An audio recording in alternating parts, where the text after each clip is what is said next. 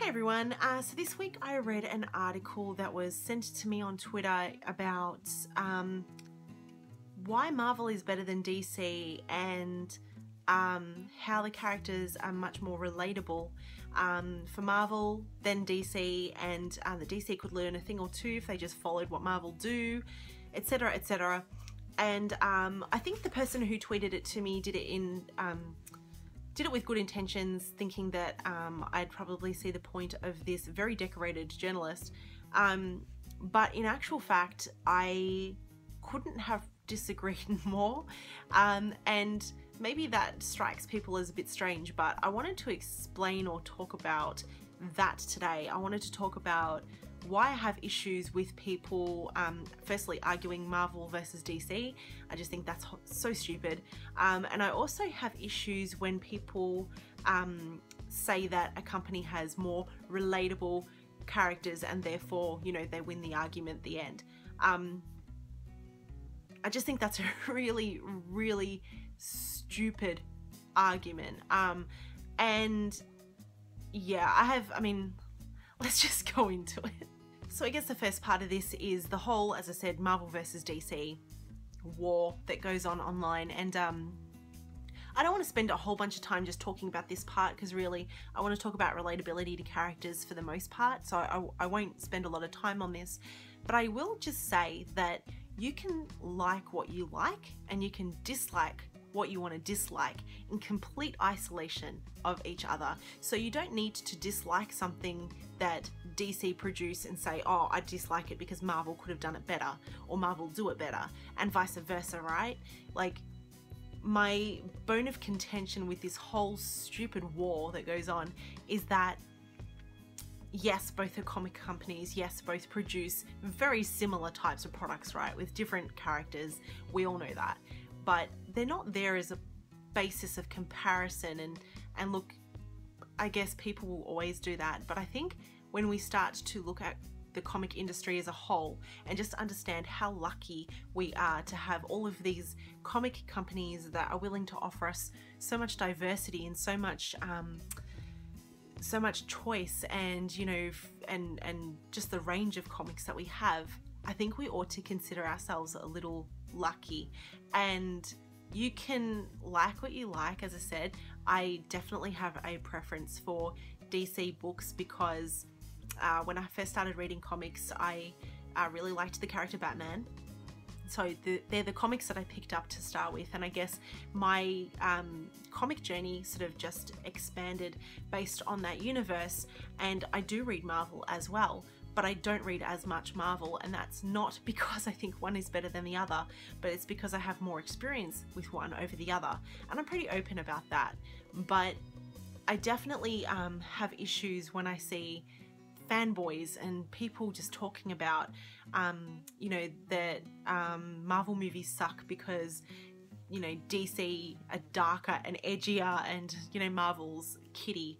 And when I see people bagging Batman versus Superman because Marvel do it so much better and they don't jam-pack the movies with as much, you know, world building for the next movie, like, you can argue pro and con for each, but I just don't think it's necessary. Like, just put some thought into your arguments, and if you don't like something, just articulate why you don't like it. Don't just palm it off and blame the other business for that. That's basically all I got to say about that. So the relatability part is the thing that really gets to me, and here's why. So you can say that, you know, X company does characters that are more relatable and therefore they're a better company, but they're relatable to you. They're not necessarily relatable to me. And we're all different people. We all have different tastes. We all have different backgrounds, upbringings, religions, experiences in life. You know, we're all different. And so what you find relatable, I'm not going to find relatable necessarily. And, you know, I'm not going to expect my friends to find the same things relatable that I like, because we're all different. So I already know it's going to be a weak argument when someone says Marvel's characters are more relatable than DC's, therefore mic drop. It doesn't work that way. And likewise, you can't say it for DC either.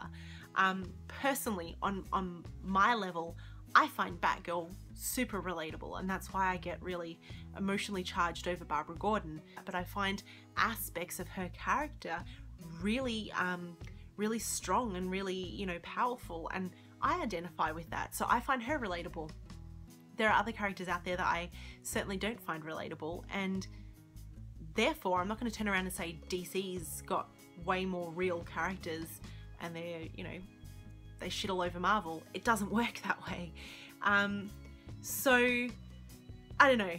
It's just a pet peeve of mine. I see this argument all the time on the internet, and people put it out there like it's a fact, like it's science. You can't put statements out there like that, guys. Like, fair enough, you can have your opinion and you can say that, you know, tell me actually below what characters you find relatable, because I find it fascinating and I actually think it's a really good conversation to have. But the moment you start telling me that a company is better than another company, like everyone has to believe it or subscribe to your way of thinking just because of that, I think that that's a real cop-out, and I think that that's not a very well thought through argument. That's really all I wanted to talk about. It sounds like a very ranty video, but yeah, I don't know, I just have issues when journalists put out pieces of, put out articles like that, just blatantly telling the world how it is, when really it's just their opinion. And you know what, if you put it out there as an opinion piece, I would have been totally cool with it. But please don't educate the world that, you know, one business is better than the other, just because you find something better than others. I